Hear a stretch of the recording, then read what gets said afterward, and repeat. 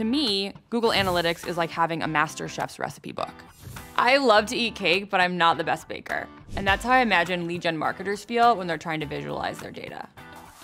It's like being given a bunch of ingredients with no recipe. You don't even know where to start. These features are like a recipe for you.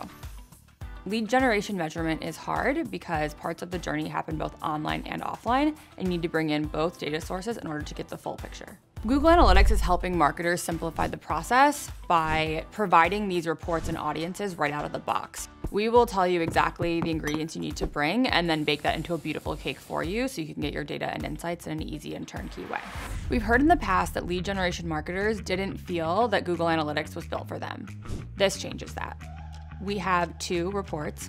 The lead acquisition report shows you exactly where your ingredients, your potential leads, are coming from. This shows you which channels are acquiring leads, as well as which channels are acquiring the highest quality or lowest quality leads. The lead disqualification and loss report helps you understand why some dishes just didn't turn out right. This is a funnel report that will show you how users are moving through the lead funnel and where they're falling off, as well as the reasons they're becoming disqualified. We added new audience templates in Google Analytics that will isolate customers at different parts of the funnel so that you can use them in measurement and advertising. And of course, you're able to add a pinch of salt to adapt the reports to your specific needs.